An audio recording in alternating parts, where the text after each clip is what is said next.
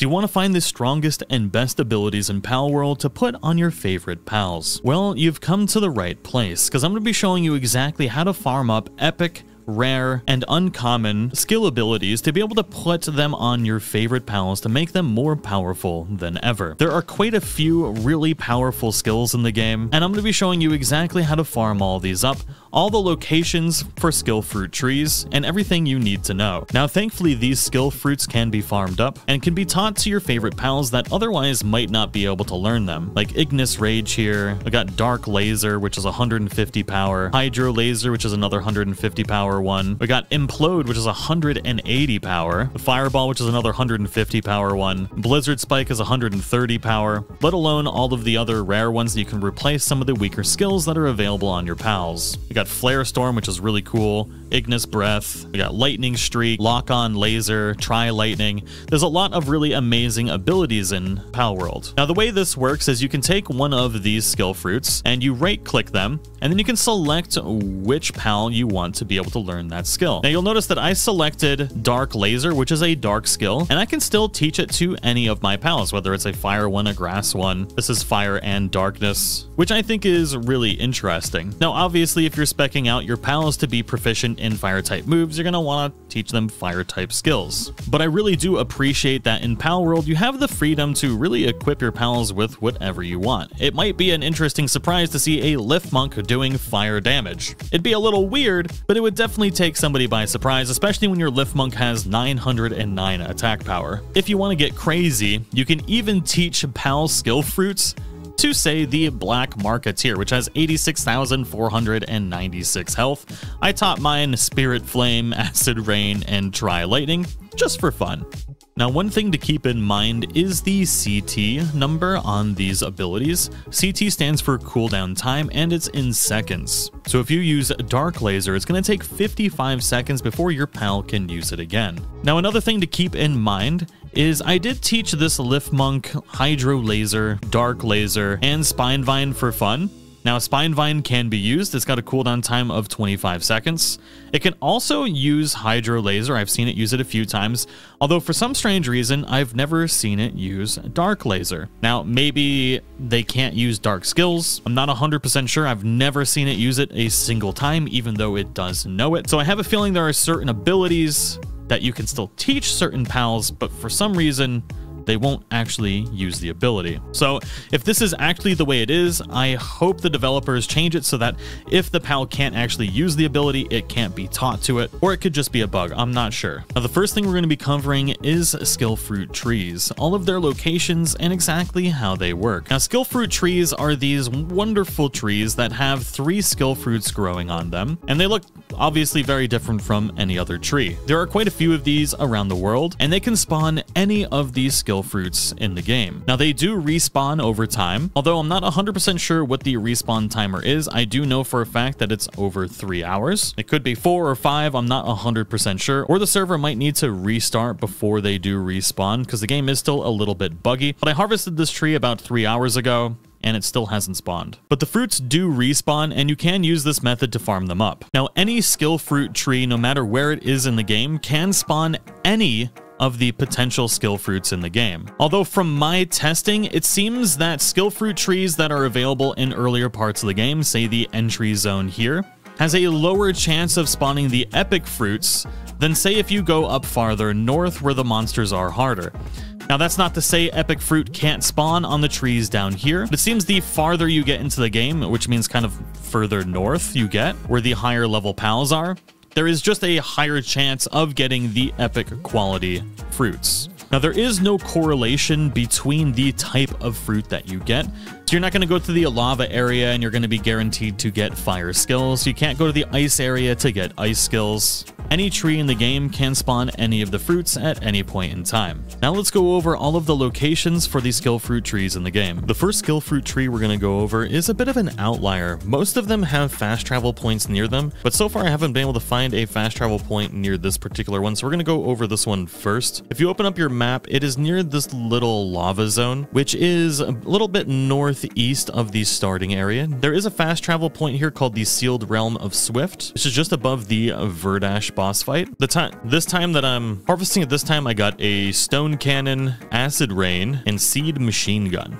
Now, every time you harvest the abilities from these trees, they do have a chance of being something completely different. Next, we're going to grab the fruit tree that is near the Plateau of Beginnings. If you just go a little bit north onto this little cliff right here, there is another fruit tree. This time, I'm going to get Poison Blast, Sand Blast, and Tri Lightning. I can see we got one blue one here. Tri Lightning is a power 90 electric type move, so you can still get rare abilities even at trees close to the entry zone. Next, we're gonna head west into this little autumn area. The closest fast travel point I currently have is the small settlement, and you can fly up the mountain to this location right here, where I'm gonna get a spirit fire fruit, a stone cannon again, and a poison blast. All of these were uncommon fruits, but like we've said previously, it is completely random what you're going to get. Now we're going to head from this location and head even further west. There is a small cove fast travel point that you can pick up right here. And from this fast travel point, if you fly up the cliff or climb up the cliff or really whatever you want to do to get up said cliff,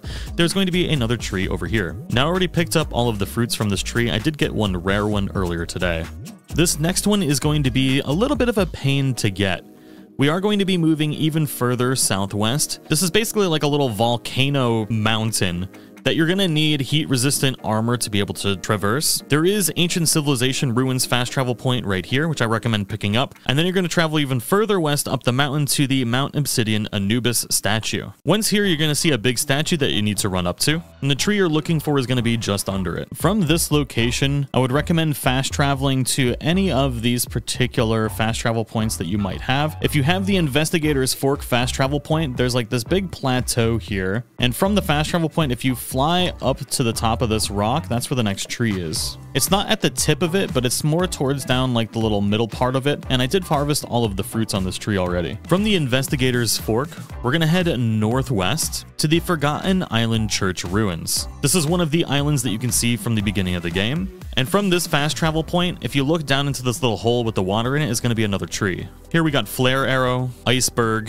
and another Spirit Flame. Now, Iceberg is a rare ability with 70 power. From here, you can travel southwest across the water to the Ruined Fortress City fast travel point. And if you fly west, kind of up the mountains towards this big fortress here, there's going to be another skill fruit tree here. And this is actually where I started first in getting my epic quality skill fruits. They can spawn anywhere, but I did get my first one from this tree. And it was the Blizzard Spike skill fruit with 130 power and a cooldown time of 45 seconds. Now we're going to go southeast to this location right here, which is kind of northwest of the Plateau of Beginnings. There is a fast travel point called the Mount Floppy Summit. And from here, you're just going to want to go to this corner. If you fly up in the air, you can see the tree right from the fast travel point. Now be careful because there are bee guards here, and those things do self-destruct. They're a little bit of a nightmare, so just kind of avoid them if you can. I got Ice Missile, another Tri Lightning, and Poison Blast.